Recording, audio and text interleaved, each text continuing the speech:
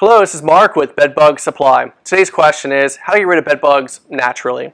It's definitely a little bit more involved when you do completely natural treatments, in that usually when you use man-made pesticides that are labeled for indoor usage by the EPA and your normal powders, it might be a little bit more effective, but you can definitely do it without those if you use more of a product-based approach, which is what we offer on our website as well.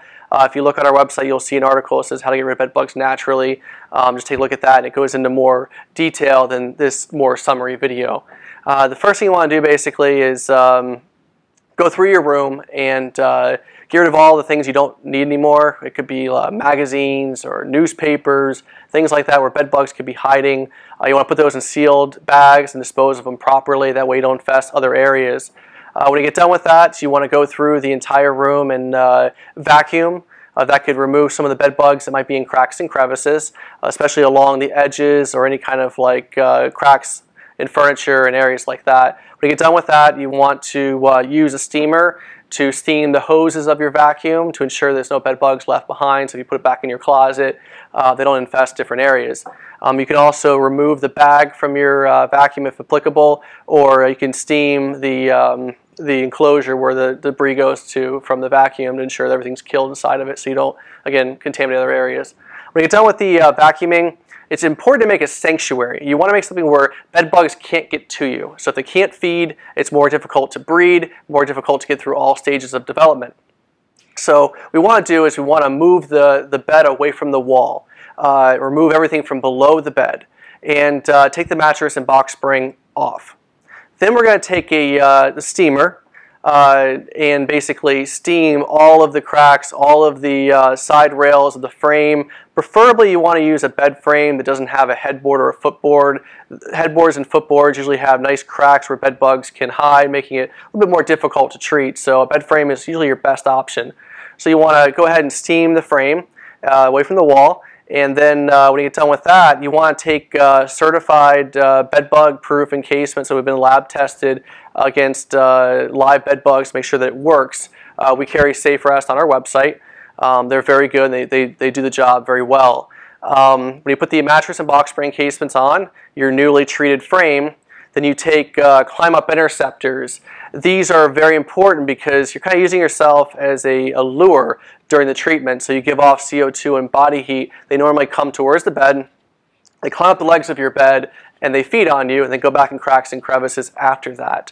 So how it works is you put on the legs of your bed, so nothing is touching the ground except for the legs, and they climb up the edge of the interceptor and they fall in. So again, you're using yourself as a lure, so it makes your treatment much more effective, and it also helps to reduce chances of anything feeding on you while you sleep, even if you're in an infested area with bed bugs. So after you get done with the mattress and box spring encasements, you went ahead and treated the frame, you put the interceptors on, you moved away from the wall, it's kind of more in the middle of your room. You want to make sure you remove any kind of essential pillows. That, if you have 4 or 5 pillows and there's 2 people, just use 2 pillows. That way you don't have one fall off and it creates more of like a bridge to come back up into the bed and feed on you. So that's the first portion of the natural treatment.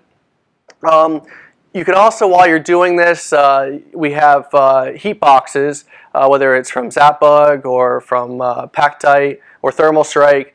You can put belongings in that to treat them, whether you have like handbags or shoes. It makes it very simple. It heats above 120 degrees, and it naturally just cooks them basically and kills all stages of bed bugs, including the eggs. So it makes it very simple to keep your belongings, smaller items. If you have larger furniture you want to treat, you might want to use like a ZapBug room where you can put larger pieces of furniture or larger items inside to do it faster. So it's whatever your budget is. When we get done doing the mattress, the box, we're treating up our items in the heater, you can go through the room, and you want to use a good steamer that has temperatures above 220 degrees or 210 and 220. Anything above 180 kills bed bugs on contact. So this one here just happens to be the Vapamore Primo, which is a very popular dry vapor steamer that we carry. So you go around all the cracks and crevices, you steam them about 1 inch per second. That way you can kill bed bugs in any kind of harborage area and areas where they might be hiding. So think like a bed bug. They usually hide within about 5 to 8 feet of the bed. So they could be in nightstands, they could be in your dresser. So you want to be very thorough along the baseboards, any kind of crack or crevice. We're using the steamer basically as a contact killer. So you go through those. We have videos that show you how to use the steamers. So make sure you take a look at those and make sure you do it the right way. We have more of a natural evergreen powder that you can use inside your electrical outlets. If you're going completely green, this is one of the best products to use. It uses pyrethrin, which comes from the chrysanthemum flower, so it's an easy way to naturally kill bed bugs. You take off the electrical plates, and then you would use an applicator, and you would pump them into the wall voids. Always follow the MSDS and product label for safe and effective usage. So as you go through this, you want to definitely take a look at the interceptors every day to see if they're getting worse or better. Normally the population should go down. You shouldn't have any bites at all, and you can see how your treatment is going. You may want to do follow-up treatments every 3 to 5 days with a steamer, and for maybe, I would say, 2 to 3 weeks.